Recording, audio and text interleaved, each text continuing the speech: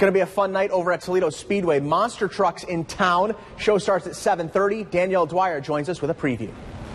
For the first time in 3 years, the Midwest Monster Truck Show is right back here in the Glass City, and they have 7 of the top 10 trucks in the country competing right here at Toledo Speedway tonight. And one driver coming all the way from Georgia says he's looking forward to putting on quite the show for Toledoans. The fans are the greatest thing. You make all the kids smile and cheer you on, and go out there and you run as hard as you can, give everybody a good thought on what they're doing, and just try and make sure the truck is all ship-shape to get out here and put on a show.